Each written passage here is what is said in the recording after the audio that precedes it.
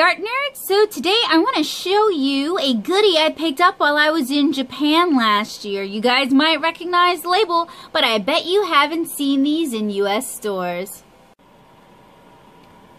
So I have a confession to make. These have sat unopened for about a year, and I think they've evaporated a little bit. Now, the reason I think they've evaporated is they come with droppers, and they just don't really want to drip dropper. So what I was thinking about doing, I was thinking about swatching them as they are in their current state, and then adding a little bit of water, shaking them up really good, and kind of retesting them. And I guess I would use this as like my fill line. I think that's a good place to start. So I have 3 colors. I only picked up 3 colors because I wasn't sure if I was going to like these, and I didn't want to invest a lot of money in art supplies that I was never going to use. And we have Bonnie Blue, we have White, and we have Flesh number 2. And I'm going to do a little bit of digging and see if I can't come up with some more information for you guys about these unusual paints. So I guess I regret not buying more of these because I can't find anything about them online right now. I'm going to send this off to a couple of my friends who are really good at digging, see if they can't dig something up. But in the meantime, I am going to do my swatches. We're going to add some water and we're going to re-swatch. So we have here an Arteza watercolor block, or watercolor pad, sorry. So it is cellulose-based watercolor. I've been using it for my swatches, and what I think these probably are is a combination of Dr. P.H. Martin's Bleed Proof White and Dr. P.H. Martin's Hydrus watercolor. And it is probably intended to be used like knicker paints or like gouache or like tempera paints. So an opaque sort of painting solution. And I believe they're probably pre-mixed just for convenience. Now that's a lot of assumptions to make. There is a shaker inside. So these have sat for a really long time. So it's taken some effort to get them going again, and I will get all 3 going before we start swatching. Let's see if a vigorous shakedown has improved the consistency any. They are still incredibly thick and don't really seem to want to work with the eyedropper, which is why I think they've probably evaporated somewhat in the bottle. So this one's looking pretty full. I will go ahead and get my swatch on.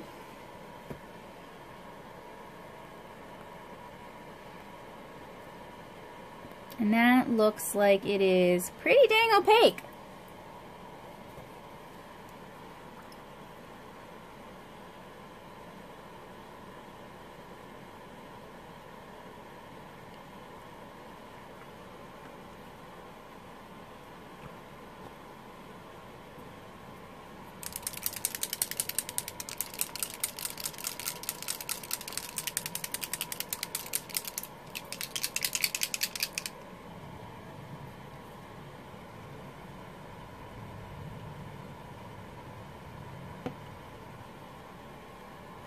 Adding some water has not really improved our ability to use the dropper. So I've noticed with the P.H. Martin's dropper-based paints, or pigment-based paints, sorry, they tend to be a little bit bulky when it comes to using droppers.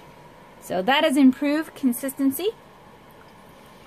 Y'all heard that shaker ball go, and it's really going to pollute your water.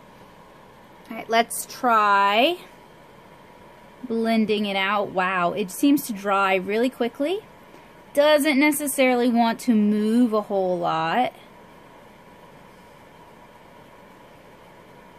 Takes some scrubbing, and I'm using a pretty stiff bristle brush here, and it's still taking some scrubbing to get it moving. So I'm going to go clean out my cup of water. I wonder if this has a solvent in it. Oh, it smells like it does, and I added water to it. I'm so dumb. Oh well, live and learn and make mistakes and ruin things, right? So I guess I'm going to do the same thing with the other 2 bottles. I can't tell what the solvent is. All I can do is tell it's a solvent, probably an alcohol-based solvent, which would be why it dries very, very, very quickly. So if you know what this is and you think I am a complete moron for having added water, or for how I'm using it, or for how I am assuming this product works, feel free to shout at me in the comments below, because I know when I've made a mistake. But ooh, see, this one is gotten really, really thick and cakey. It needs something added to it to reconstitute it. So if you guys know what solvent is being used, let me know that as well. It's probably too late for these bottles, but knowledge is power. And even when I'm wrong, I like to knowledge new things. That's right, I'm gonna make y'all cringe. I'm gonna add some water into it. I mean, it's definitely gotten chonky. It is a chonk. So something had to be done. And this is on me for having waited so long.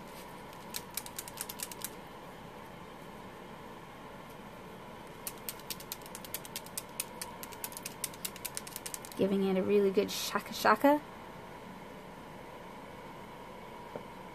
Now, the thing is, I feel like my guess, I should have smelled it before adding water for sure, but I feel like my guess wasn't bad, because P.H. Martin's makes a lot of water-based, water-soluble products. They make the Hydrus watercolors, they make the Radiant watercolors, they make Spectralite, which I believe is acrylic-based, like very thin acrylic ink. They make calligraphy inks, they make India inks. Those all have a water base to them. Ooh, that turns yellow if you blend it out with water.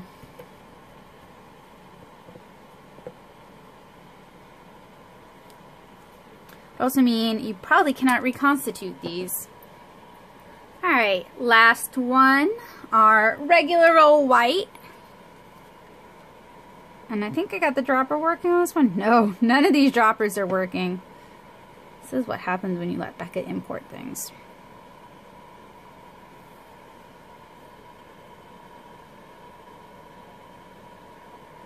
One is not as opaque as the other 2, it seems. And yes, please go ahead and cringe. I would be. If I knew what this was and I was watching somebody else ruin it, I would be screaming at I'd have to turn off the video because I'd be screaming at the camera. Does it help that I am aware that I'm a fool? Does that make it less cringy? I don't know.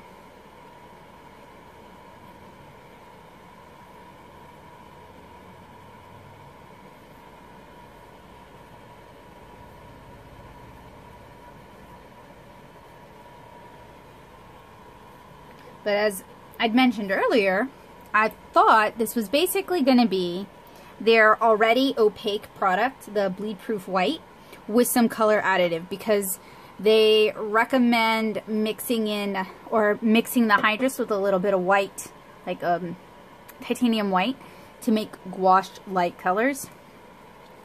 So I cannot use this dropper to apply to the desk because it's pretty gummy. What I want to do is I want to see how blendable these are. And this might not even be the right use case. These might be intended where you buy like 1,000,000 of them and you intermix between very closely related colors, kind of like Copic.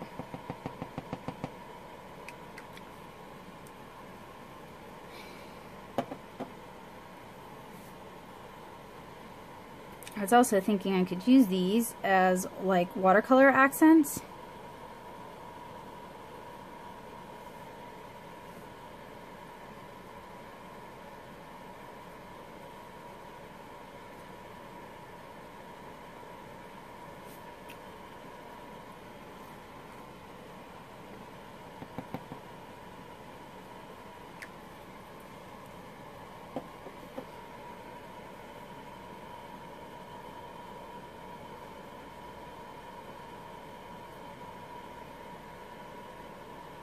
I mean, I feel like this is how we're intended to get lighter colors, is just mixing in white, which would make them similar to gouache. I personally am not a big fan of gouache because I have a lot of difficulty with it. So perhaps I'm not the best one to speak to that.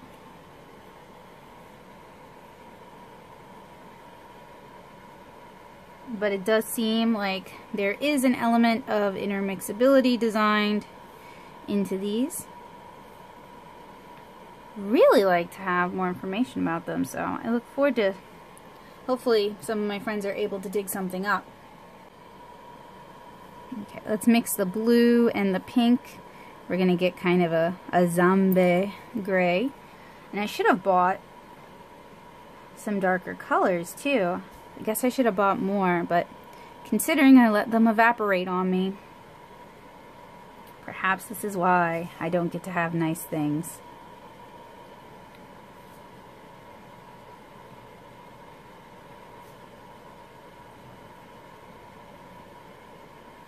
They're interesting though. So I'm gonna let these dry completely, and I'm gonna see if they can be reconstituted with some water.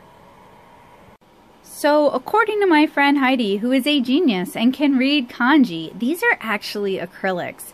I picked these up from Art Supplies in Kyoto, and they were sold amongst the watercolor supplies, so I assumed they were something like gouache. It does still smell like solvent, although to be honest, I've never known acrylics to utilize a solvent rather than to utilize a water base. And the only acrylic product that I'm aware of that Dr. P.H. Martin's makes is their Spectralite liquid acrylics. So I wonder if these are similar formulation but with something that would make them opaque. Now there are darker colors available of this, at least I remember there being darker colors available, but I cannot find them online. I've even tried searching Dr. P.H. Martin's acrylic and I've been to their site again and I can't find anything about these unusual art supplies. So the jury is still out. I've still got one more friend left to report back, maybe two more friends left to report back, and we'll see if Heidi can't dig up some more information as well. Anyway, even just learning that these are acrylic is exciting because that's very different from how acrylics are usually offered here in the US. Liquid acrylics are kind of a newer thing. There are liquid acrylics available, but most of them tout how transparent they are rather than how opaque they are. So my friend Kabocha, who has the strongest Google foo of anyone I know, was able to find a few links for these on Amazon Japan. So I have those in the description. Kabocha also sent me some Google Translate, which will shed a little bit of light on these products. It is a pigment-based opaque color ink added with an acrylic resin, which becomes water resistant when dried. Slightly settled color, suitable for print originals. So I assume by slightly settled color they mean maybe a matte finish. So it's an acrylic with a matte finish that is water pliable, I guess, while still wet. But once we let it dry, it's going nowhere. What an interesting product. I wonder why this isn't available on offer in the US. Because Dr. P.H. Martin's is an American company and the products are produced for the most part in the US. In fact, look, can you focus? This one will. See? I don't know. Kabocha also found these swatches for Spectralite colors, and you guys can see the light flesh tints up there towards the top. Excellent sleuthing, Kabocha.